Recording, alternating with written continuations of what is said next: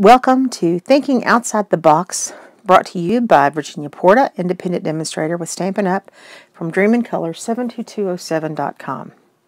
Tonight, we're going to make a box to hold some Halloween goodies, and the first step in creating your box is to figure out the size of the box you want to make. For this particular example, the box base will be 4.5 inches by 2.25 inches. That's the size of the Reese's cups.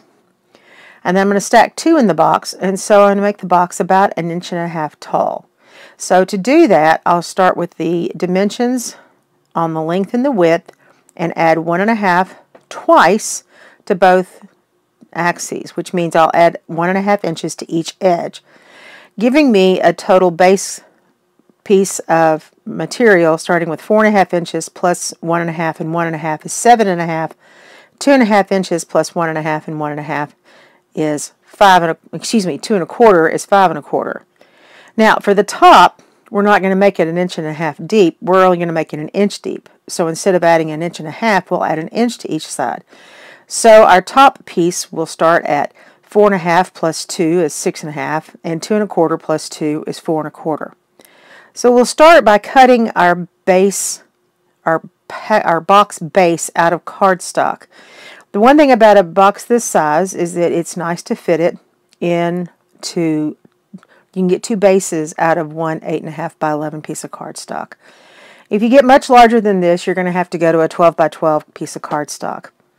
Now, the other thing I want to tell you is that the measurements that we started out, the 4.5 and the 2.25, will make it a very snug fit on the boxes. So if you want your lid to come on and off pretty easily, you can either add about 1/8 of an inch in both directions, or you can to the top, or you can subtract about 1/8 of an inch in both directions to the bottom. Either way works, as long as you know that your base, your box bottom will hold the items that you're trying to make. Now, now that you've got your front, your top, and your bottom cut, you come back, and on the bottom, since it's 1.5 inches deep, you'll score on all 4 edges at 1.5 inches. On the top, you're going to score at 1 inch because the box top is only 1 inch deep. Now you're going to fold all 4 of your edges and then come back with a bone folder to make those nice and crisp folds. That's going to help when you start to cut the flaps for the box tops. You don't have to do it, but it really does help it come together much more effectively. So I recommend the bone folder, and then I also recommend some snips, some small snips. So you're going to cut on those pieces to create the hinge. Now that piece will stay, that'll be the outside of the box right there. And so you just cut up between the corner and the long piece on the end. And do the same thing on the other end. So your cuts are going to be symmetrical. I recommend you doing it that way. Now, the other thing you're going to see is you're also going to see that I'm cutting out some wedges. That allows the box to go together a little bit more smoothly without so much material being jammed up into the corners. So you can see from looking at this layout here that it actually is a pretty basic, which you can see. Now the other thing to remember is when you start putting your adhesive on, I'm going to recommend that this is actually Stampin' Seal Plus, which is one of our heavy-duty adhesives, or you can use tear and tape or something like that.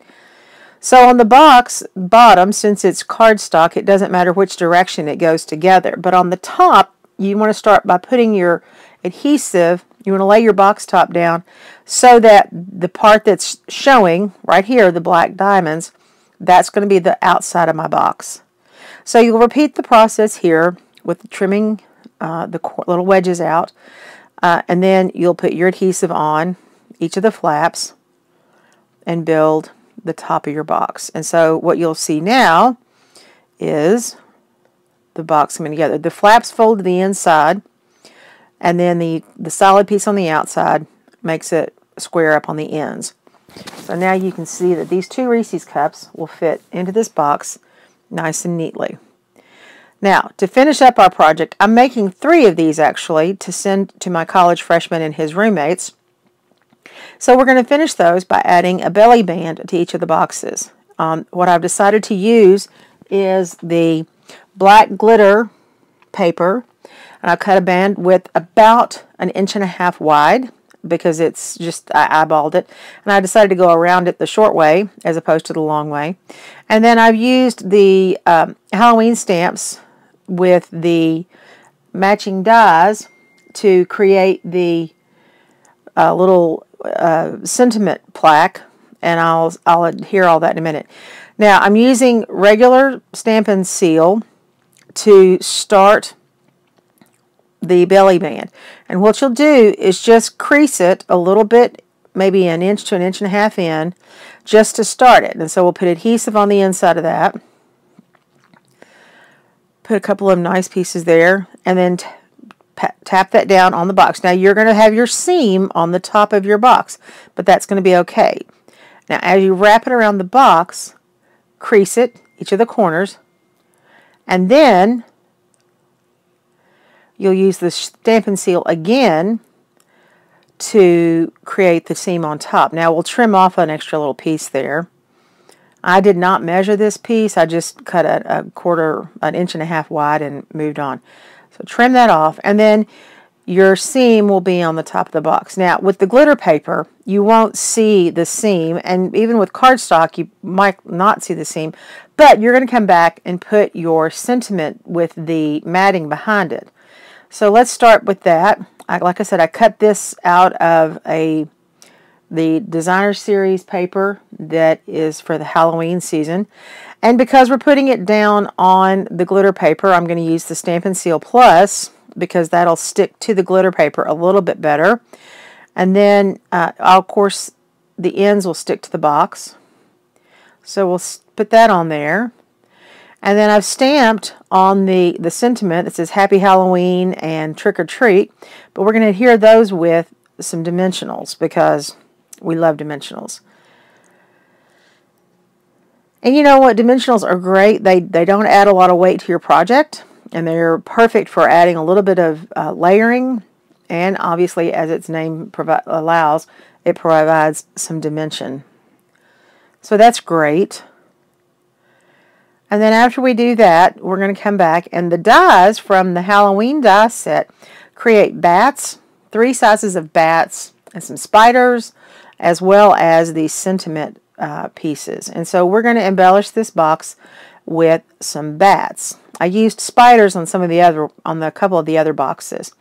And the best thing to use to adhere these are going to be either dimensionals or the glue dots. I believe I'm going to put the big bat up with a dimensional, and then tack his wings down with glue dots.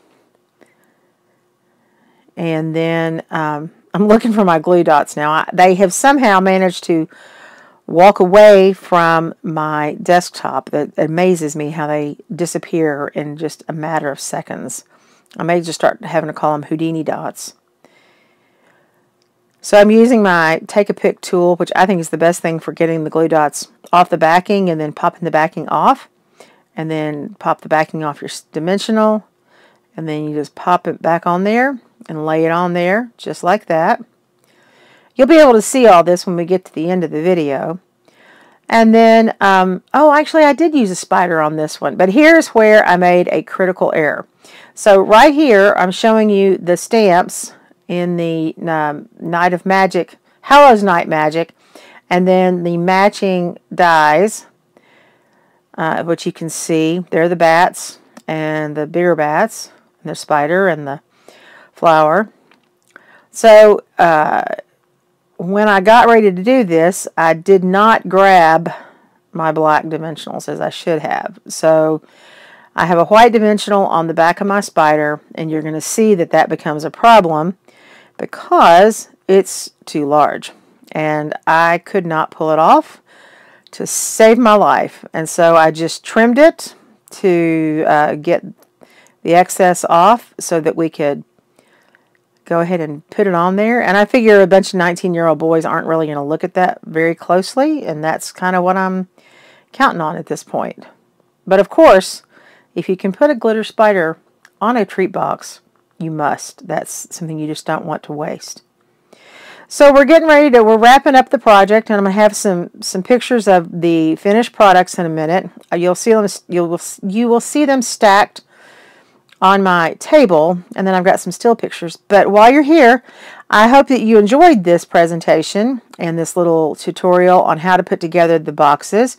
And if you do, please like this video and subscribe to my channel.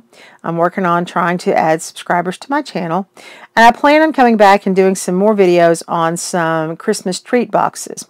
So there's one of the finished products and the other. So thank you again for spending some time with me this evening. Again, it's Virginia Porta with Stampin' Up, and I'd love to help you out if you don't already have a demonstrator. Bye-bye.